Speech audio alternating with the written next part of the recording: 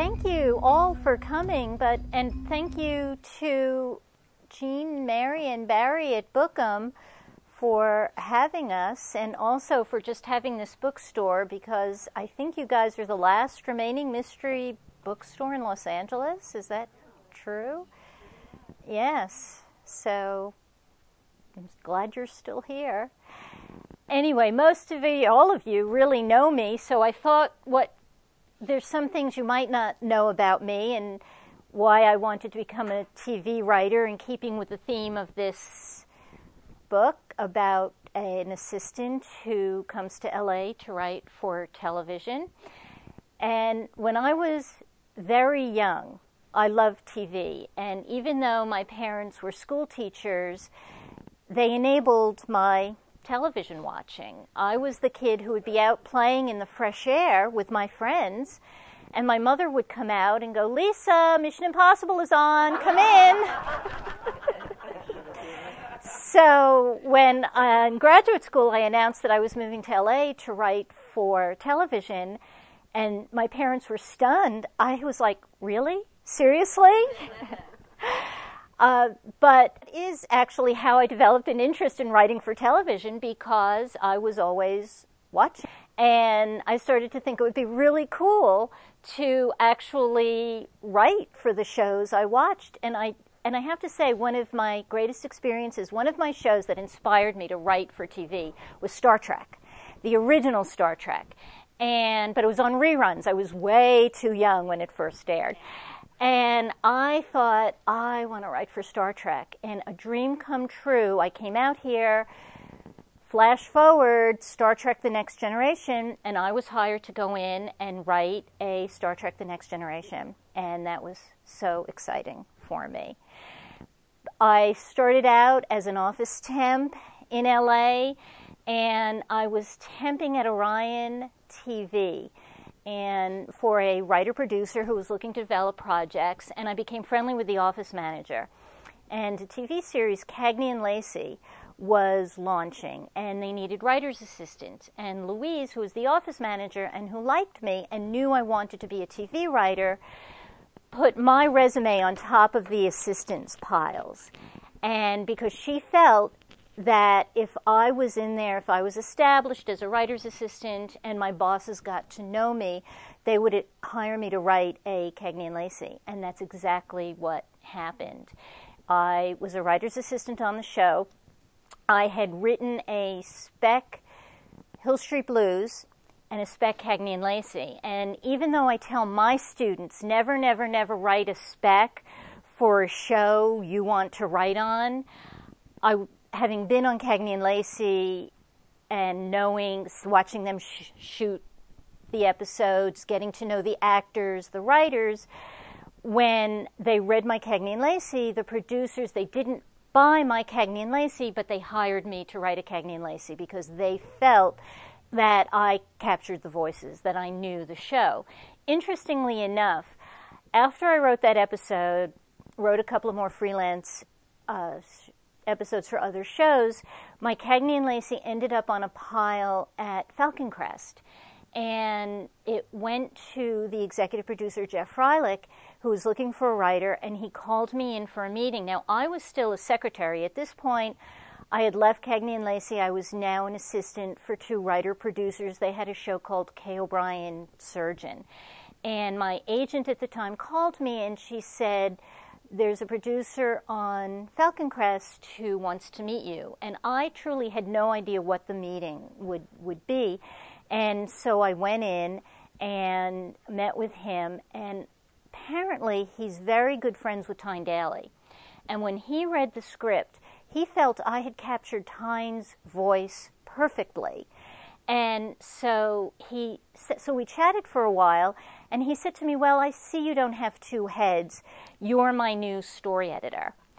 And so I literally went from being an assistant to a writer overnight. And the funniest thing was I had to drive back over the hill to my assistant's job in Culver City, and one of my bosses was stretched out on the sofa, and he goes, "So how did the meeting go?" And I said, "I'm the new story editor." And he went, boop, right off the couch. And that's essentially how I launched my career as a TV writer. I did a year on Falcon Crest. In fact, the next book in the Susan Kaplan series will be about my experiences on Falcon Crest. The names will be changed to protect the guilty. And Susan will have gone from assistant to story editor. And then, so from Falcon Crest, I went to Dallas, and I wrote for 2 years on Dallas. And then I did a year and a half on Knots Landing. And in the middle of all of this, I did the Star Trek, and I did A Murder, She Wrote, which was great fun. But then I was pigeonholed as a soap writer, which happens, and I simply could not get work in primetime anymore, and I moved into daytime to Sunset Beach. Aaron Spelling was developing a soap for daytime, and there was an agent at the time who had been, for years, had been calling me. He wanted to represent me, and I was like, no, I don't want to go into daytime. But I did want to write for Sunset Beach because I wanted to write for Aaron Spelling. So I said to him, if you can get me on Sunset Beach, I will sign with you. And he did. He got me on Sunset Beach. Now, interestingly enough, I had to submit a script for Sunset Beach, and what I submitted was my NYPD Blue spec, which you think would not really go with a story about these young, sexy 20-somethings on the beach in Southern California.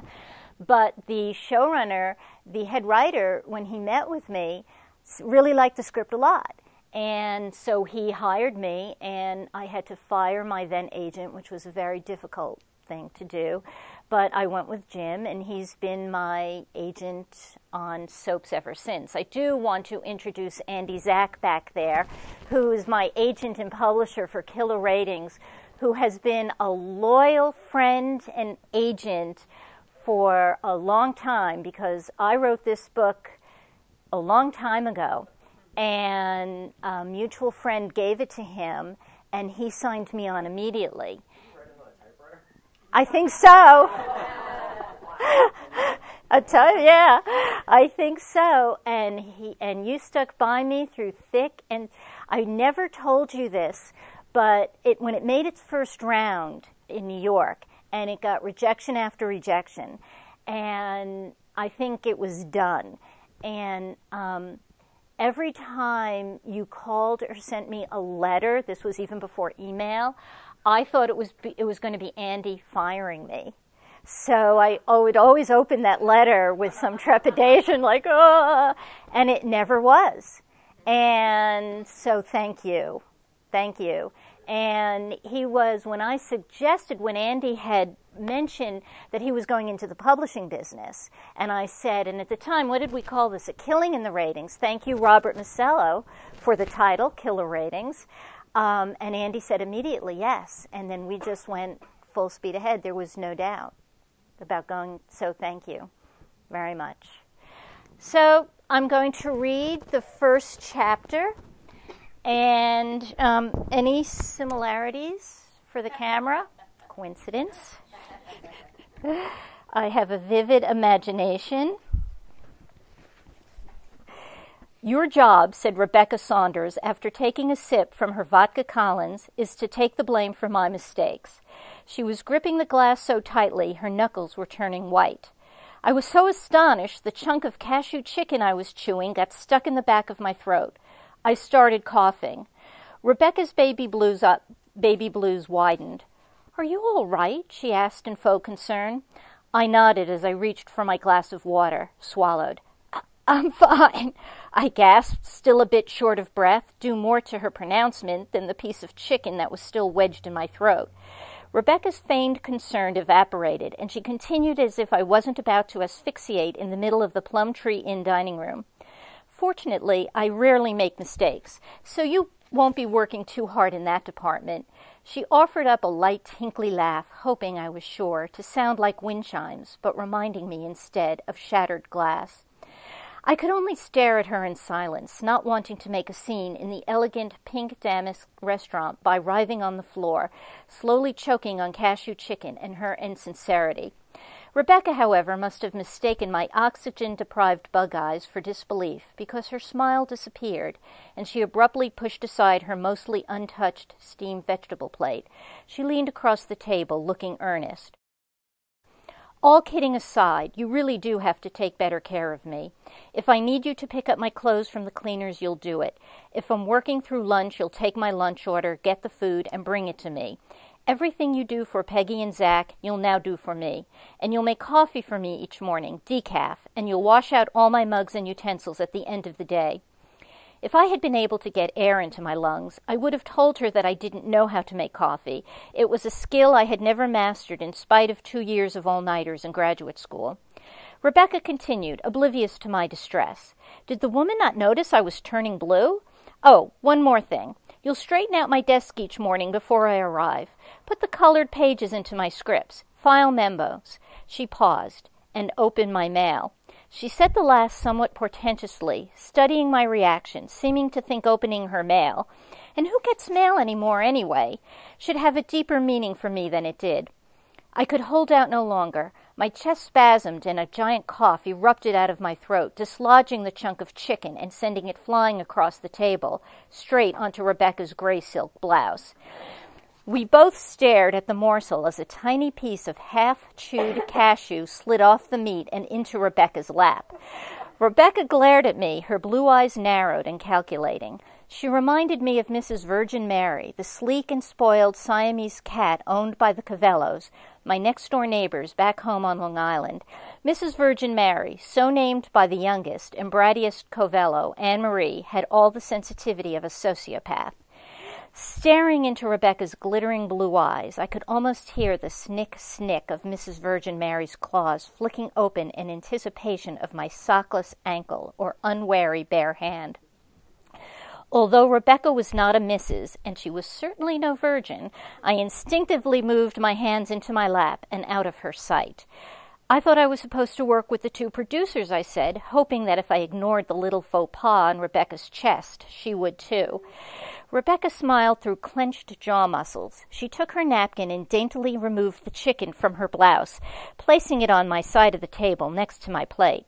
You work for all 3 of us, she said. You work with anyone who needs you. That's what television production is all about. Teamwork. She stole a sip of vodka as if rationing each swallow. Listen, Susan, I like you. I really do. But you're an assistant, which is only a glorified name for secretary, and secretaries work for whomever their bosses tell them to. Whomever? I was impressed. I had been a straight-A student in college. I had a master's degree in English literature from an Ivy League school. I had even won the F. Scott Fitzgerald Award for creative writing. So I liked the whomever. But it didn't mean I liked taking the blame for a woman who, in the past 2 months I had known her, had mistakenly omitted some of the crew's names on title cards, given the post-production supervisor the wrong dates for dubbing sessions, and forgotten to distribute the network's air date schedules to the writing staff. As if sensing my reluctance, Rebecca tried a softer tack. Look, I know you don't want to be an assistant for the rest of your life. In fact, I heard you've written a spec script. I can get it read, maybe get you an assignment on the show. But you have to help me here. We have to help each other. She smiled again, but it didn't reach her eyes. She took another swallow of her drink, started to call the waiter over for a refill, caught me looking at her, and waved him away instead. Who told you about my spec script? I tried to keep the fear out of my voice. If Rebecca found out that my script was already in the hands of one of the show's producers, I had no doubt she'd make sure my dream of becoming a television writer would remain just that, a dream. There are no secrets in the office, she said, but her eyes shifted away from mine, and I knew she wasn't telling me the entire truth. She reached for her glass, realized it was empty, and used her hand instead to cover mine, which had accidentally crept out of my lap and back onto the table. I tried not to show my distaste. Her hand was cold and clammy and felt like the skin of the pet salamander my brother Larry and I kept when we were kids. I noticed that she had chewed her nails through the coral pink polish. Working for me isn't as bad as it sounds, she said. I did the same things for my boss when I first started out. Now look where I am. You could be me one of these days. God forbid. I slid my hand from hers and reached for my glass of 7-Up. I wasn't thirsty, but I didn't want her to feel my skin contracting at her touch. But the job description said, "Fuck the job description," she shouted so suddenly I jumped in my seat. "You work for me or not at all."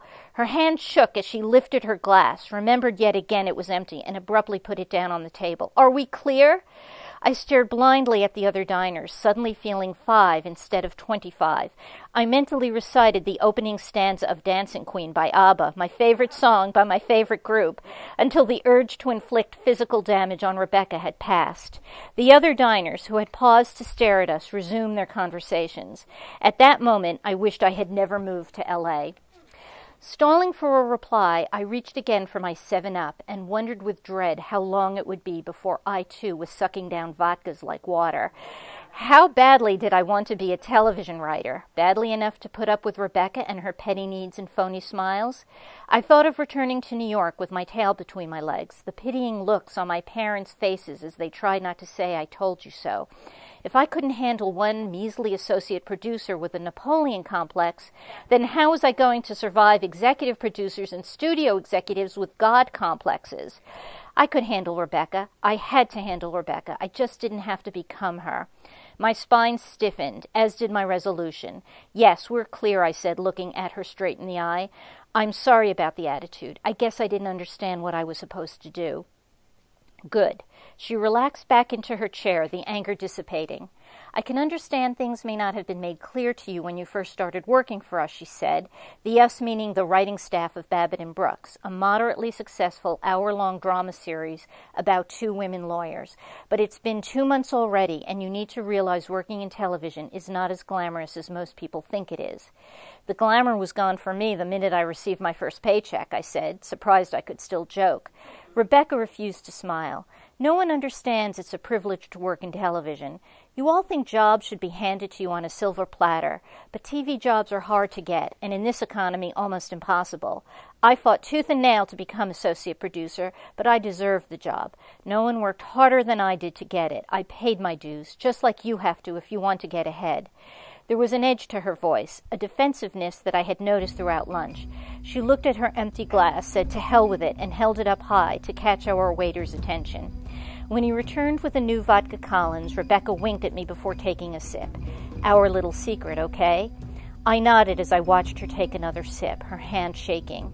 She tried to steady it with the other, and her eyes slid toward mine to see if I noticed. I looked away, pretending ignorance. For a moment, I had caught a furtive, hunted look in her eyes, and I realized Rebecca wasn't shaky, defensive, or edgy because she needed a drink. Rebecca was shaky, defensive, and edgy because she was afraid. Thanks. Thank you. Thank you. Well, she should be afraid.